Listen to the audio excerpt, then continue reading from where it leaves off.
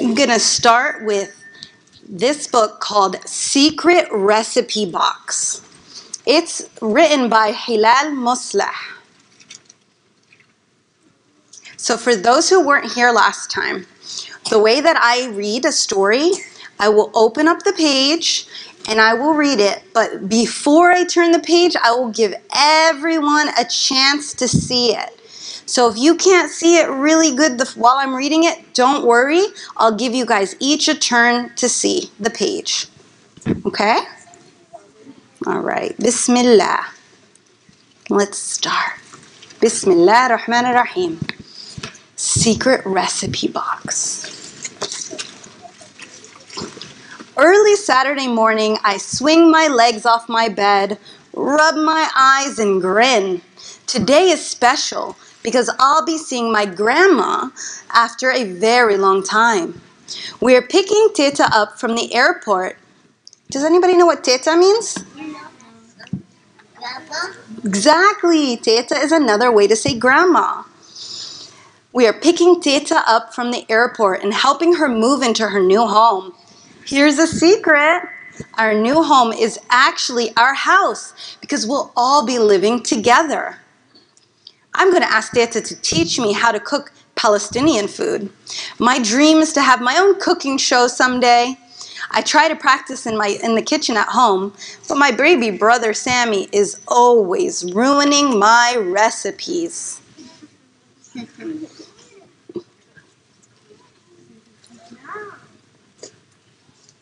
Does anybody else call their grandma something different than Teta? You call her Nani? That's one. Nani. You also call her Nani? We have a Sitto. Same thing, Sitto. MashaAllah. Nanu. MashaAllah. Mama. Say it again. Mama. Mama. See, there's so many names that we can call. Do you have another one? Amma. Amma. See, MashaAllah. Does he want it? Do you want to say what you call your Sitto? Or Nano. See, mashallah, there's so many amazing names to call our grandma. At the airport, Sammy wants to hold one side of the welcome sign I made, but I pull it away because I know he'll crumble the edges. We wait and wait, watching so many faces and suitcases zoom past. Finally, there she is. Her long dress swishes as she walks, and her eyes light up when she sees us. Maha, Sammy, Teta says, you've grown so much. She holds us tight and kisses our forehead.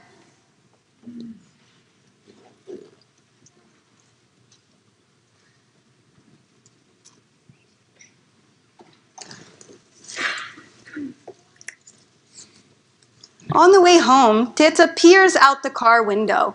I point out the library and park on our street, the small grocery store where we buy our spices and halal meat, and the woman's gym where my mom exercises.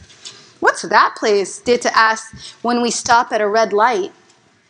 It's this place that serves warm food for free for those in need, Mama answers. I look at the long lineup of people waiting to get inside. Some of them aren't even dressed warmly. I shiver just looking at them and zip my jacket all the way up to my chin.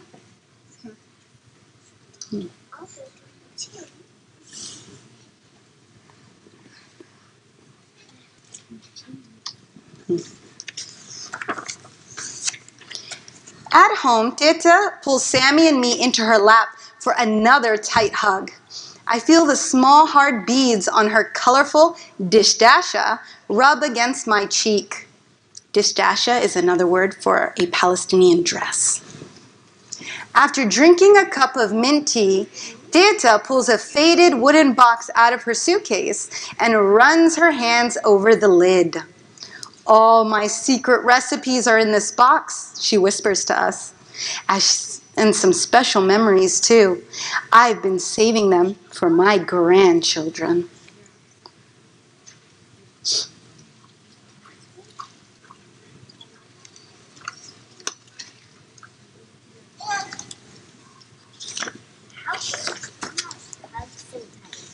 How does what? How does the grandma hug so tight? How does a grandma hug so tight? Because she's so happy to see you and she has so much love for you, she just wants to squish you. Wow, my cooking dreams are starting to come true. I can already picture my popular Palestinian cooking show airing on the Food Channel. I quickly grab the box and hold on to it tightly. I don't want Sammy to think we're sharing this. At night, I fall asleep with the recipe box perched on the nightstand right next to my bed. I can't wait for tomorrow. It's glowing? I think it's glowing because it's extra special to her. So it's lit up. Mommy might take it. Let's find out. The sun has barely risen when I wake up to the sound of shuffling in the kitchen downstairs. I grab the recipe box and I race downstairs in my PJs. Sammy is following Teta around in the kitchen. Good morning, Maha, Teta says. Shall we make some of my famous bread today? Yes, I say, instantly rolling up my sleeves. Sammy jumps up too.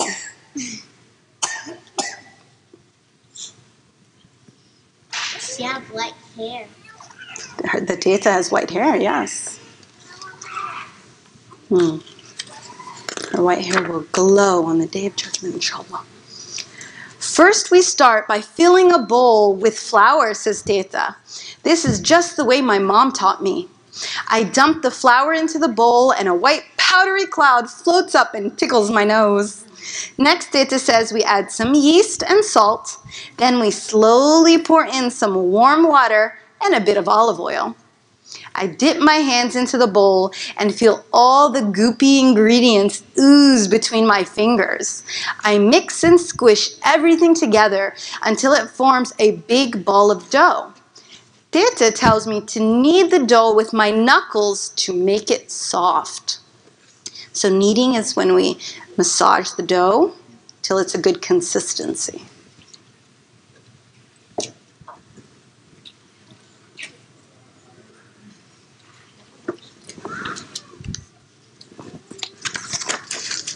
Now, Teta says with a smirk, move aside and let me work my magic.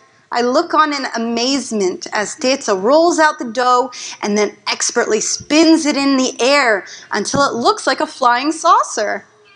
We pop it straight into the oven and Sammy peeks through the little oven window to watch the dough balloon up.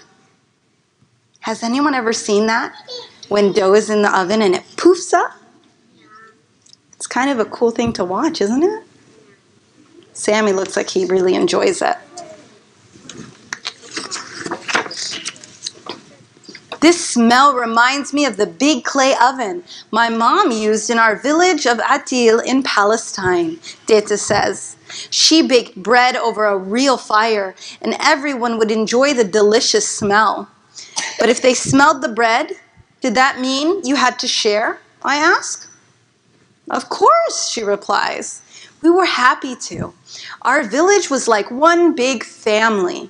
No matter where we lived or what troubles we faced, we always found ways to share what we had.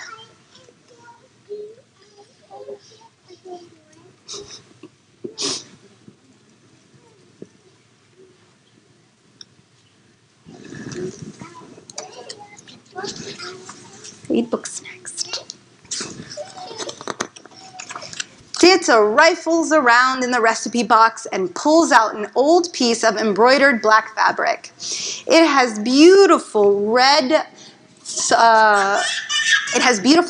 thread sewn across it.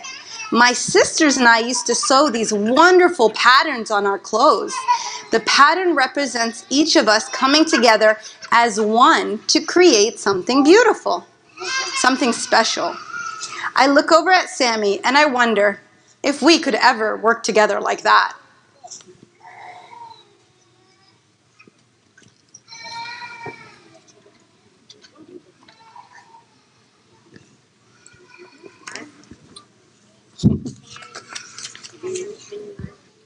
Back in the kitchen, we make more of Teta's recipe using the fluffy dough. We spread an olive oil and za'atar mixture on some pieces of dough.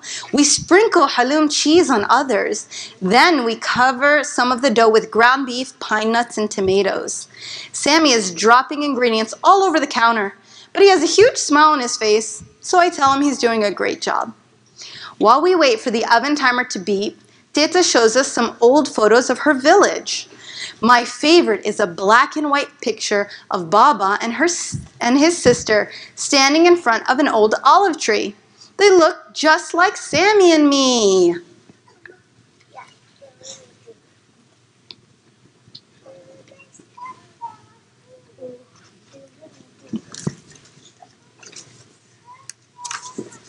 We pull the different golden puffy breads out of the oven and impatiently wait for them to cool.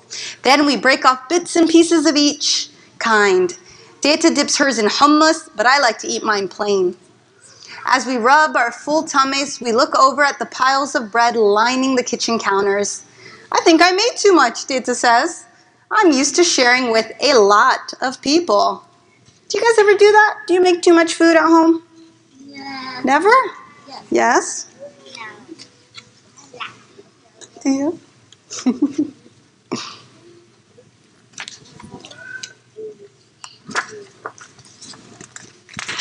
Whoops. Later, as I help Mama scrub the dishes, I think about how Teta shares so much.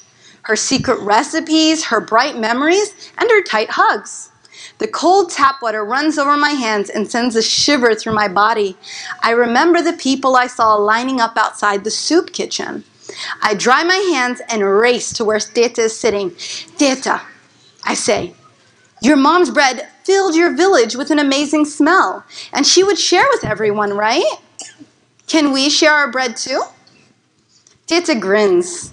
Without saying a word, she gets up, puts her jacket on. She knows exactly what I'm thinking. Who knows what she's thinking? Raise your hand if you know what she's thinking. If you don't, it's okay. We're going to find out. Baba drives us to the soup kitchen. There's still a bit of flour on our clothes, but we don't mind. We ask the manager if we can share some of our bread, and he says yes. Sammy and I hand out Teta's delicious baked goods. It looks like everyone loves them. The manager shakes our hands. Please come by any time with more of your grandma's delicious breads, he says. In the car, I rest my head on Teta's shoulder and look at Sammy. I'm glad we're all together, and I can't wait for our next cooking adventure. Look at her TV show now. What does it say? Teta, Maha, and Sammy's Palestinian feast. It's no longer just Maha's feast. Alhamdulillah. Did you guys like that book? Yes. What is something that you think we learned from that book? We learn to share. Yes, we should share. We should share with everyone around us. What are some things that you guys do to share?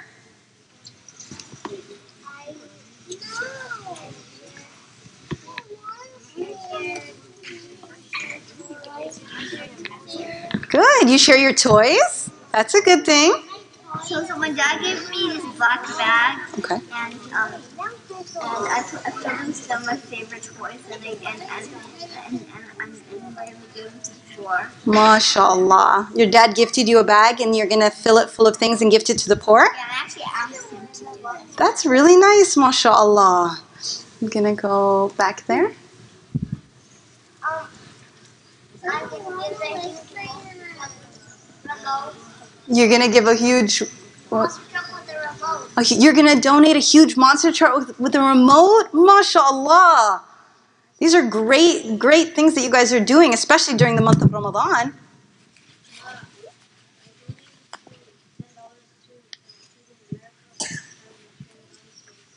MashaAllah. That's excellent, MashaAllah. He donated $10 to Feeding America so they could help feed the poor.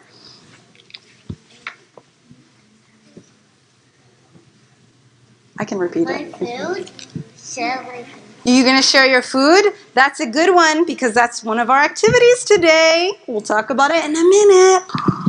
Go ahead. We could give money to poor people. Yes, we could share our money with poor people. So I'm gonna do one more today for this question. Go ahead.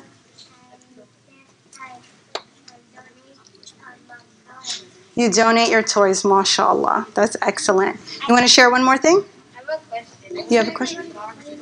Oh, okay, I'll explain, inshallah.